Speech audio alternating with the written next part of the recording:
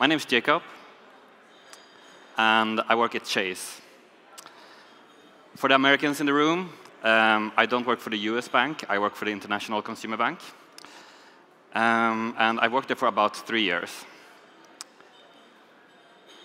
Now, 2 years ago, actually, I came here for the first time to App.js conference.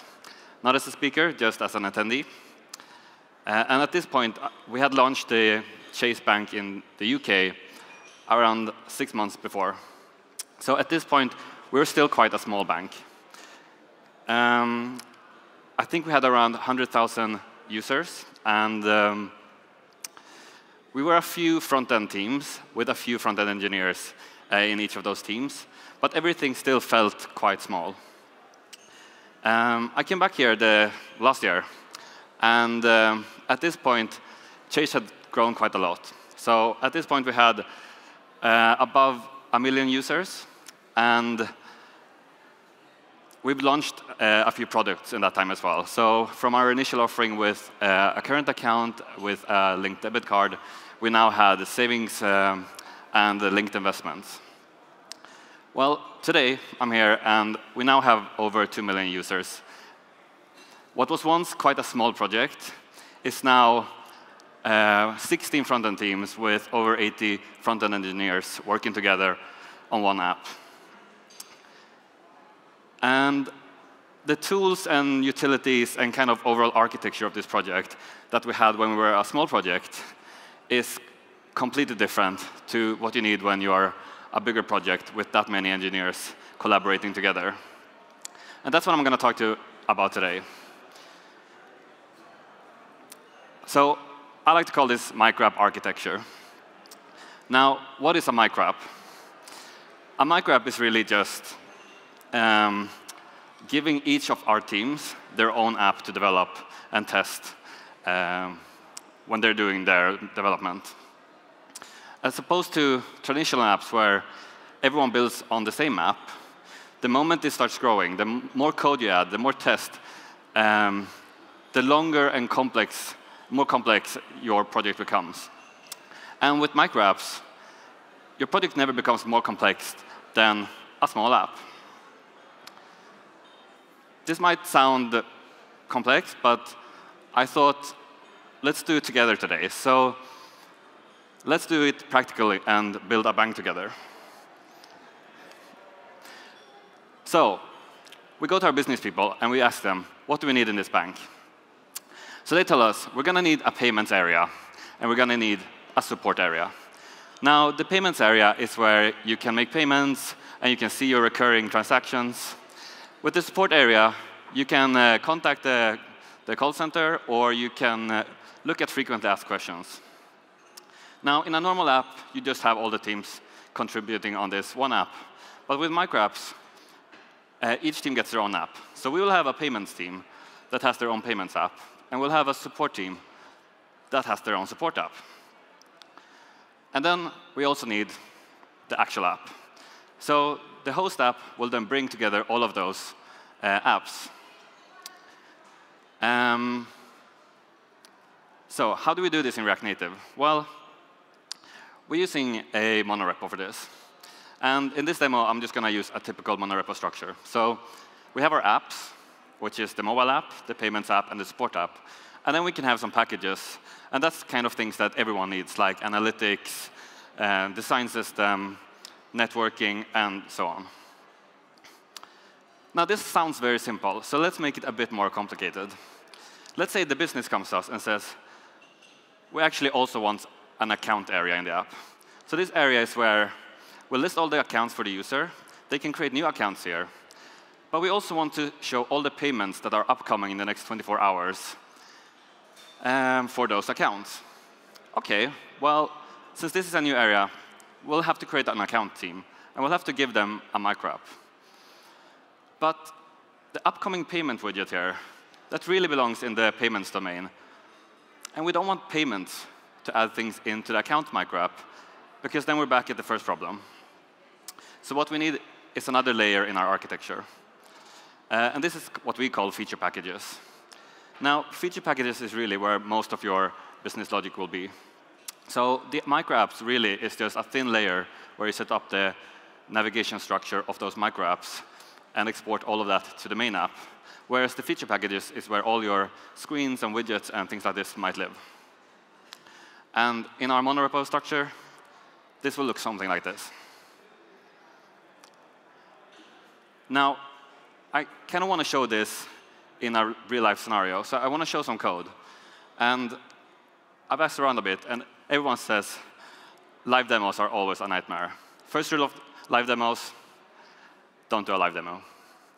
I feel quite comfortable about it, though I did see Christoph's presentation before, so I have to say I'm a bit more terrified now. But let's try and see how this looks. So I'm not sure if everyone can see, but this is our monorepo. So our monorepo has all of the apps, the account app, the payments app, the support app, and also the mobile app. And then we have all our packages. I've added a few as examples. Most of them are just empty folders. But I hope you understand what I mean. OK, so let's see how we run a micro app. Well, let's just go to the micro app for payments. And then we do start. Now, as you might notice now, the micro apps are just expo apps. So if you look into the payments app, you can see that this is a normal expo app. And when I run this micro app, it just contains everything that's needed for the payments team. Let's try this again. So let's try it with the support team.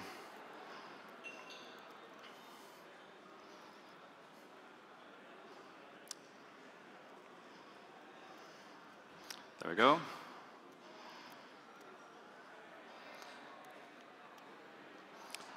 And again, now we're loading all of the support micro app. And since support and payments doesn't have anything in common, that means that none of the things from either of these apps is included in the other app. Let's do one more thing. Let's run the main app just to see that everything works together.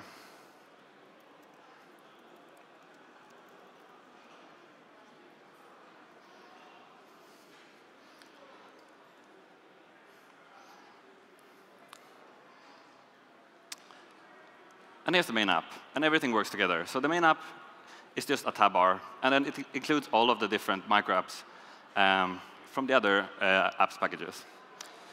Now, let's make this a little more complicated. Let's say our business comes to us and says, well, actually, we now want you to make a new thing. We want you to make a marketing website. This website will be an AI chatbot that potential customers can come and chat with and ask about our products. And we can guide them. We know this is a completely new product that you need to build from the ground up. So you can hire some web developers and take a year to build this product. Well, first of all, we're React Native, and this is Expo. So we don't need to hire web developers. We can just hire more React Native developers. And also because our micro app architecture, our app here, already has a lot of the capabilities like networking, analytics. We don't need to rebuild them, even though this is a separate product. So let's build this micro app together. And for this, I do need internet, so I hope this works. To create a micro app with Expo, you just create an app. So px. And let's see if this works. OK, I'm going to name it Assistant. And because this is a website, we don't need a simulator anymore. So let me get rid of that. And we need a browser.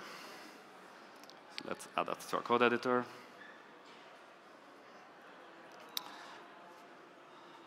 Cool. So we now have our new micro app. And I'm going to change something in the... Well, first of all, when Expo creates a new app, it gives you a lot of template. And we don't need it in this micro app. So first, let's reset it to a plain app. And this command comes straight with Expo.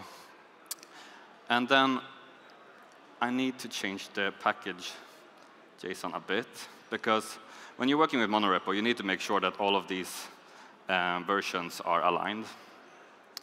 Oops. And also, when using Expo in monorepos, you do need a bit of a different start command, or you need to pass some arguments to it. So I've just set it up. But in general, if you're running this micro app, you can just use npx expo start. OK, so let's start this new micro app. And let's open it in a web browser.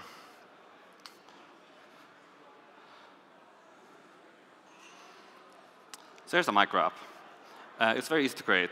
And let's go and change a bit. So first of all, we don't need a tab bar in our new micro app. We just need the website itself. So we're talking with our team, and they want us to add a nice illustration into our app. So let's do that. Now, our design system already has all of these illustrations, so we can just import that. Beautiful. And then let's add our AI chatbot. Now, I'm not going to write it today, so I'm just going to import it from the feature package. And here we go. Maybe let's wrap it in another design system component, just to make it look like our banking app here. Nice. We managed to create that pretty quickly because we're using all the capabilities that we've already written. Now, we're ready to launch this. And even though this is a micro app within our project, we don't need to integrate it into our main app. We can launch this as a completely separate app, even though we're using the same packages that our real app is using. So let's go to the business and say, we're done. We developed this. It went a lot faster. We're ready to release. And then the business says, so we did some more analysis, and we realized that the target user is not potential users. It's our already existing customers. We actually want this AI chat to be inside of our banking app, not as a separate website. So why don't you hire some more mobile developers for the assistant team? And you can take another year to build this inside of our app instead. Well, now you can tell them that we don't need to hire more people. Our assistant team is already React Native developers, so they can build everything inside of our app. But also, we don't need a year to do this, because we built this as a micro app inside of our project. So let's see how we can add this into our project. Let's go back to our simulator.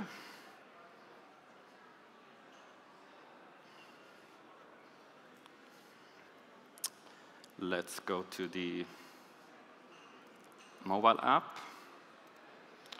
Let's start the app.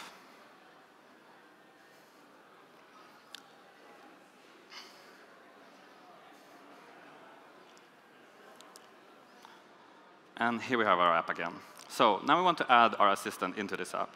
Well, we're using Expo Router, so we just have to create another tab. Let's call it Assistant. And let's just import the assistant screen from our micro app.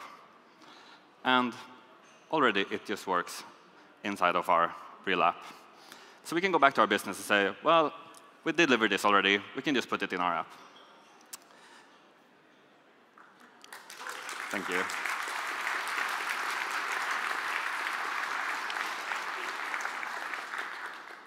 So micro apps are really easy tools to make sure that the development for our teams can be completely independent. We can build these as standalone apps and even release them as standalone apps or websites. But we can also integrate them together into our main app, whether that was the purpose from the start or if the business changes its minds. Now, with these micro apps, teams can also build dedicated CI and testing. So when your project changes and it becomes bigger, it is quite common that one team changes something, it breaks things for other team. Well, with micro apps, you make sure that all of those things are contained within the team. I want to focus on two things before I end this talk. And the first thing is, this example that I gave is very simple. Now, in real micro apps or in real projects, these micro apps would have a lot more complicated navigational structures. For example, our accounts team might have account opening journeys or account closures, and the payments team will have payment journeys. And in React navigation, this is actually really simple, because when you create a navigator, it's really just a component. And you can consume that in your micro app or expose it to your mobile app. But when using Expo Router, this is a bit more tricky, because it's no longer components, it's file structures. You can do this, though. So you'll have to read a bit more on their website. There's really good guides on how to do monorepos with Expo. When it comes to the actual Expo Router, it's not exactly clear, but if you do trick around a bit with the metro config and also a bit with how you initiate things, it does work with Expo Router as well. Now, the second thing I want to talk about is my favorite part of micro apps, and that is the fact that we're separating business logic and our platform logic. And let me give you an example of that.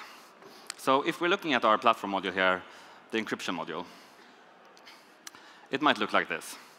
At Chase, we're using these just native modules. So we will have a Swift implementation and an iOS implementation. Now, a common scenario for a lot of React Native developers these days is, can we do it on web now? So React Native can be on web, but if you have a really large project, it's quite difficult to actually adapt it to that. If anyone has tried, you add React Native Web, you start figuring out with Webpack, and then you run your project just to realize it breaks somewhere. With micro apps, this is actually really easy, or it becomes a lot easier, because you can create a micro app for web. And then you can include none of your business layer. You can include the platform package or core package directly, and then you can make sure that this package works on web. And then you can do this for all of your core packages and platform packages. And then you can do it for all the micro apps you have, and then you can turn it on for the real app. And this is really good, because it means that it's quite easy to go between platform and platform. And as we heard today, there's a lot of different React Native platforms now. So whether it's web, or Apple Vision Pro, or tvOS, you can always easily adapt it. And the whole process becomes very iteratively, instead of this huge project that you don't really know what to do with. But this also actually becomes a very powerful tool for managing your platform. So let's say another scenario. You are a React Native app on the old architecture, and you want to go to the new architecture. Well, if you just turn on the new architecture, your app breaks. You don't really know where. You don't really know why. Well, with micro apps, you can just create a micro app in your repo that has the new architecture enabled. And then you can include module by module, adding support one by one, step by step, until all of your micro apps can have the new architecture enabled. But also, I mean, if you're going from a React Native app with native modules to new architecture, why not just go to an Expo app with Expo modules? A lot of our apps were created a long time ago, when Expo might not have been the perfect option when you had a lot of native code. But with micro app architecture, you can just create a micro app that supports Expo modules, or a micro app that's completely Expo. And then you can include module by module, adding support for Expo modules, and then in the end, you can actually support Expo. And I think this is really exciting. I think really, for the first time ever, we have kind of the ability to create these very complicated apps that has the potential to outlive the platforms they're currently being built for. If you're using tools like React Native and Expo, and if you have a really good architecture, which is scalable and maintainable, then you can go to any platform that your users are on, whether that platform already exists, or it's something that will be added in the future. That's everything I had to say today. I just want to say thank you to everyone at Chase. There's a lot of people who've been working really hard on what I presented today, so thank you to them. Thanks for everyone here who listened to me. If you have any questions, please come and talk to me. Otherwise, enjoy the rest of the conference. Thank you.